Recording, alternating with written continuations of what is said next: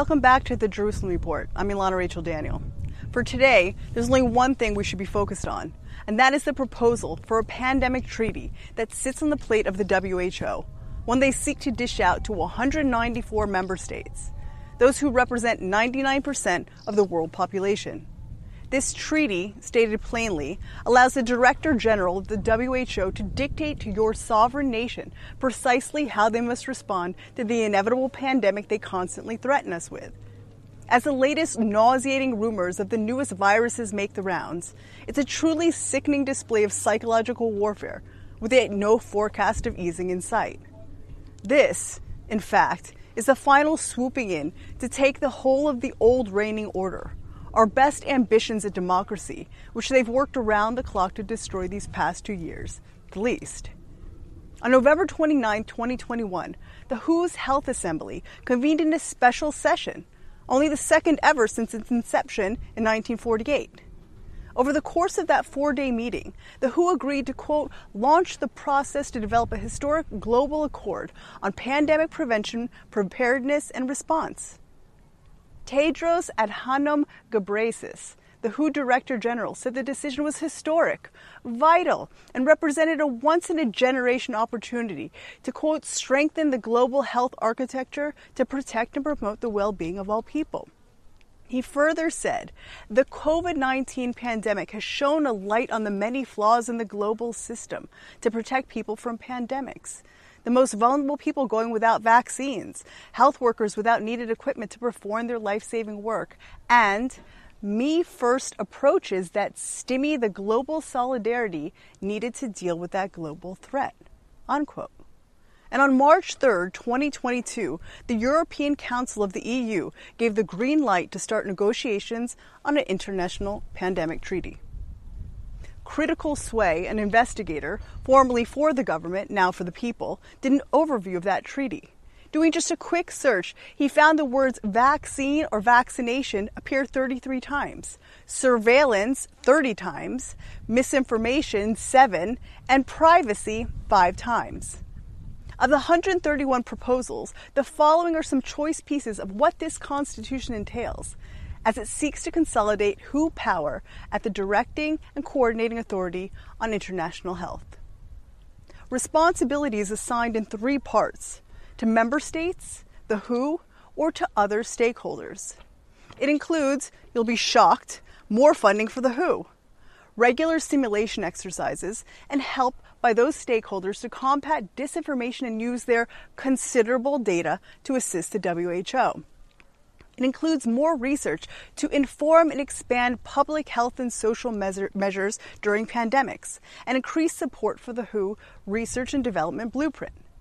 The WHO obviously will act as the directing coordinating authority on international health, where it promises to depoliticize recruitment and focus on merit and competency.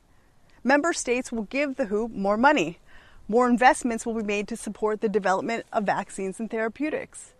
Temporary initiatives that were developed as a response to COVID-19 can now be made permanent, as well as the expansion of their focus. It will see the implementation of a One Health approach to reduce risks of zoonotic diseases, that is, the transmission of disease from animal to human. More genomic testing, the development of plans for emergency surveillance and response. Development of national focal points with an authority in each country, and a WHO guide of best practices and regular training for those focal points.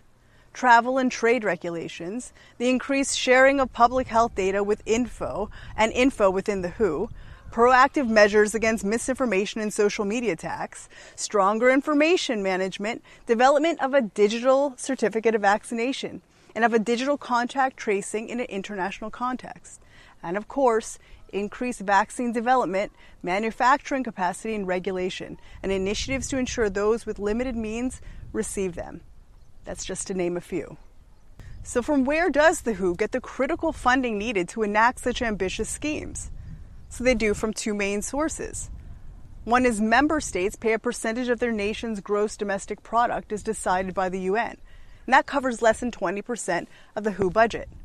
The rest, that is the remaining 80%, is covered by voluntary contributions from member states and other partners. The WHO's budget's around $7.5 billion US. About 10% of those funds comes from, and I hope you're sitting down, the Bill and Melinda Gates Foundation. Another 6% comes from Gavi Alliance, which is also Bill Gates, rounding him out at some 16% of funding to the WHO, at the least, rivaled only by Germany, who overtook the US as the biggest contributor at 17%. The Gates Foundation, much like having an arms dealer at the UN Security Council, has been a key donor to the WHO over the past decade, accounting for as much as 13% of the group's budget for just the 2016 to 2017 period. Only 55% of WHO funding comes from member states. The rest comes from foundations, banks, partnerships, i.e. pharma and big tech, UN organizations, and more. For a fun example of the revolving door theater that is our world regulators, the top funders for the pandemic influenza preparedness program was none other than influenza vaccine manufacturer Sanofi at $16 million and GlaxoSmithKline at $10 million. Now, Israel, who intends to sign this treaty, published in 2020 that they also signed, for the first time ever, a country cooperation strategy with the UN for years 2019 to 2025. The purpose is, quote, the development of priorities for public health action to support the adoption of e-health and big data in healthcare systems. The plan elaborates its intention to advance emergency preparedness and response and strengthen the role of Israel in global health by increasing collaboration between the WHO and Israeli scientific institutions across sector, as well as a collaboration on strategies and exchange of ideas and approaches. The agreement goes on to say, digital health is a national priority in Israel as part of the country's research and development strategy. Collated data is broken down across socioeconomic groups to enable policymaking by evidence, big data analysis, telemedicine tools, genomics and personalized medicine and health service management, computerized patient records are part of operational testing and implementation and integration.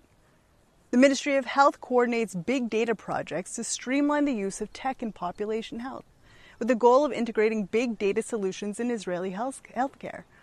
The ATON project plans to combine the existing OFIC platform that collects data from HMOs, hospitals, and healthcare organizations already for 20 years and put it all together in one platform and access it to caregivers. And Project Timna will promote data collection, storage, and analysis of it all. 20 of our world leaders, including Boris Johnson, Emmanuel Macron, Joe Biden, and Australian PM Scott Morrison, are rallying hard for this treaty, comparing our post-COVID world to post-World War II. So I guess we're allowed to make comparisons after all. They've stated we have need now to, quote, dispel the temptations of isolationism and nationalism, and to address the challenges that could be only achieved together in the spirit of solidarity and cooperation, namely peace, prosperity, health, and security. The Biden administration thinks this plan is so splendid, it submitted amendments to the treaty to give the Director General the right to declare health emergencies in any nation, even when disputed by that country. Amendments which may be legally binding under international law. This greatest seizing of power in the history of humankind is set to move forward when they convene at the World Health Assembly in just a few days, from May 22nd to the 28th, to vote on Provision 16.2, which involves the member state sharing of information with the WHO at the onset of outbreak in that country, and the WHO's authority to alert other countries if they deem it necessary. Why would any nation voluntarily give up its sovereignty? What might possess 194 countries to allow the centralization of power in a single body, perhaps even in a single individual? Tedros, the current Director General, neither hallowed doctor nor scientist, has open ties and accusation of terrorist activity in his homeland Ethiopia. As Minister of Health there, he was accused of systematic discrimination and human rights abuses by refusing health care to the Amharic ethnic groups for their affiliation with the opposition party. In 2017, he was accused of covering up a cholera epidemic in Ethiopia, though it raged in bordering Somalia. Tedros received the ire of U.S. doctors who wrote, quote, "Your silence about what is clearly a massive cholera epidemic in Sudan daily becomes reprehensible." So this is an example of who will rule us? These bodies funded and run by career figureheads who haven't laid a single hand on an actual patient the entire pandemic? Those who've already declared their mission to see at least 70% of the world injected?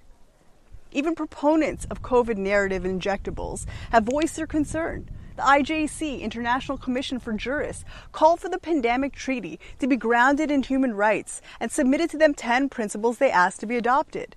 They also requested the participation of civil society organizations to be involved in the drafting, lest without their input we, quote, lose the lessons of those who fought for human rights and rule of law throughout the COVID-19 pandemic.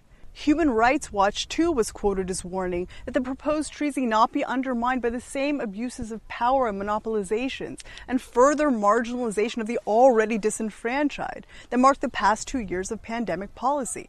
On May 4th in the UK, a petition was launched demanding a national referendum before the UK agrees to the WHO treaty. The petition already has 120,000 signatures and will run on their site until November 3rd, where all UK citizens are invited to sign.